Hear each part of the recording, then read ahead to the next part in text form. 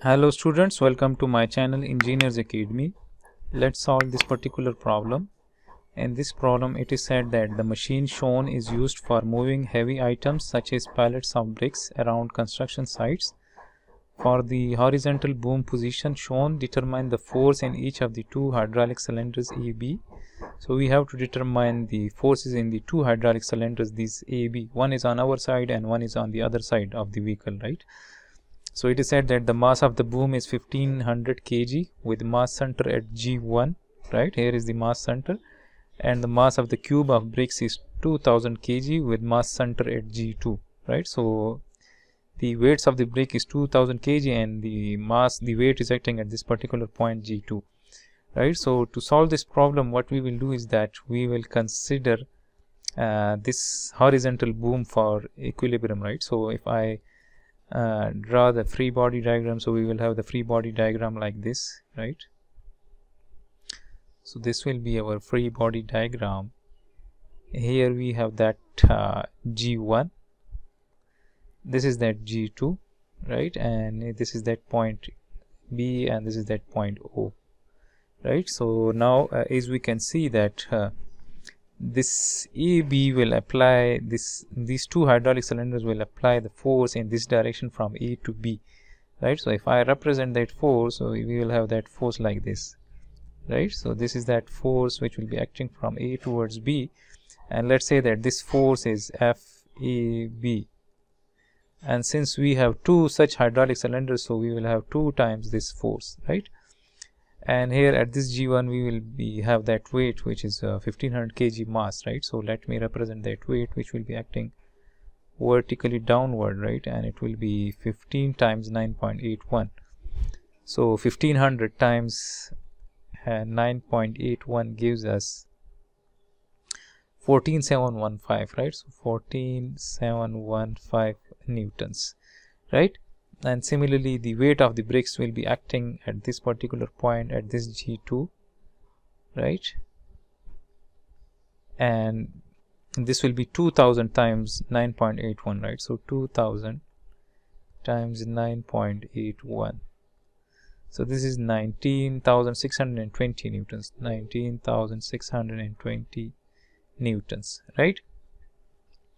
And here at this point O we will have two reaction forces, so let's say that we will have OX and we will have OY like this, right? So now if I apply the summation of moment about point O equals to 0, and if we assume that the counterclockwise moment is positive, so we need to resolve this FEB into its components, right? So it will have two components, right? So it will have one component will be acting in the horizontal direction like this. Let me represent that. So we will have one component like this. This one will be the cos component, and we will have one component like this, right? So we have to find the angle of this FAB with the horizontal, right? So if I find the angle of this FAB, if I find this angle theta, then this one will be the cos component and this will be the sine component.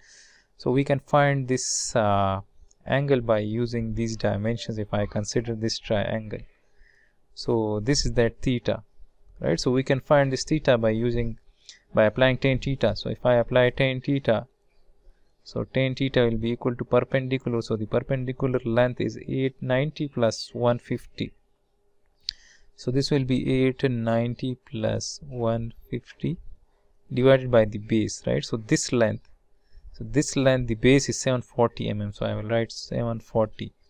So if I take tan inverse, so that will give us this angle theta.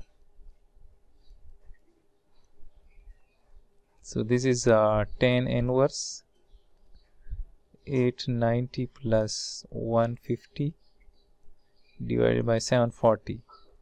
So this theta comes out to be 54.57, right? So this theta is 54.757 degrees, right? So now we can find if this angle is theta here, right? So then here this force will also be making that same angle theta here. These two angles are alternate angles, right?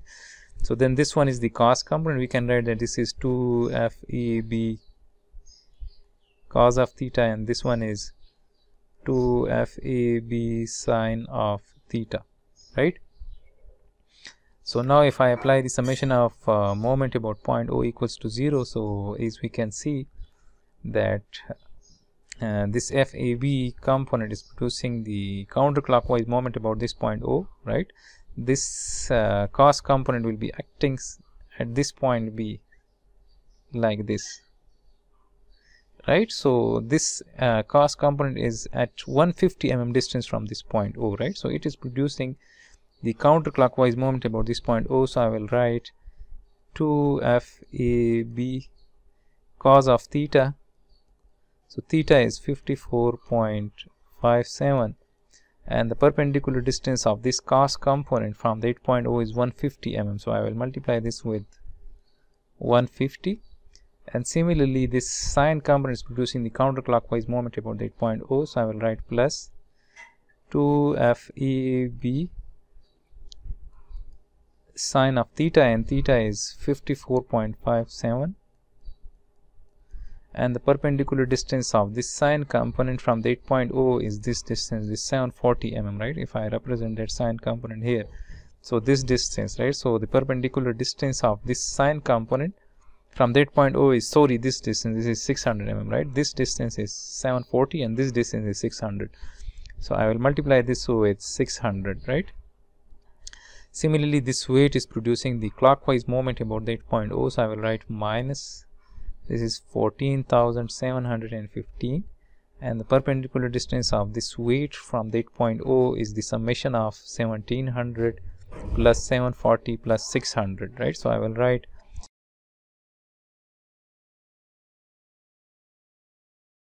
now, as we can see that this weight is also producing the clockwise moment about that point O. So I will write minus 19,620 and the perpendicular distance of this weight from that point O is the summation of 3060, 1700, 740 and 600, right? So I will write 3060 plus 1700 plus 740 plus 600, right?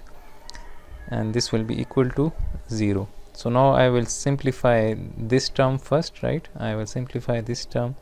So this is we can write that this is 14,715 into 1700 plus 740 plus 600. So this gives me 44,733 600. So 44,733 600. Similarly, we can simplify this as 19,620 into 3060 plus 1700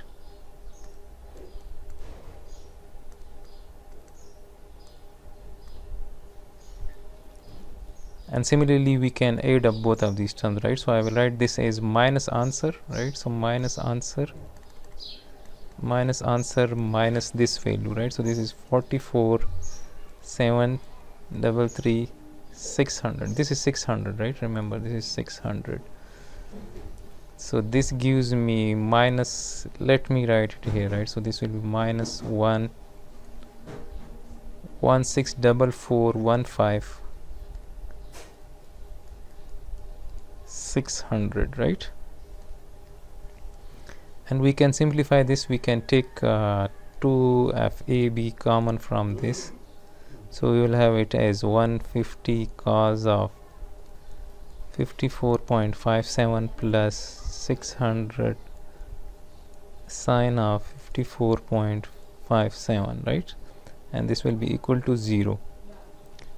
So this is 150 cos of 54.57 plus 600 sine of 54.57.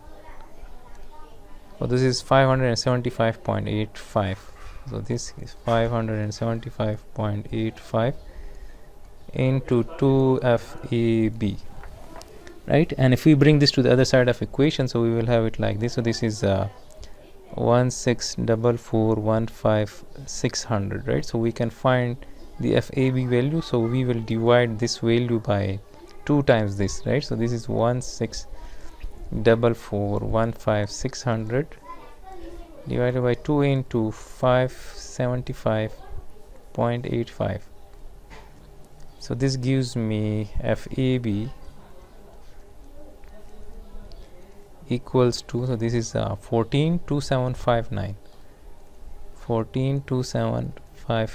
Newton, and if we divide this answer by 1000, so the FAB force will be in kilonewtons.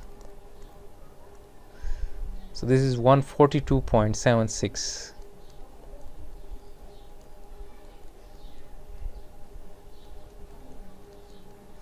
So each of these AB hydraulic cylinders will apply 142.76 kilonewton force in order to keep this boom in the horizontal position. So I hope you people would have understood this problem. Kindly like my videos if they help in your learning, and also subscribe my channel for such more problem solutions.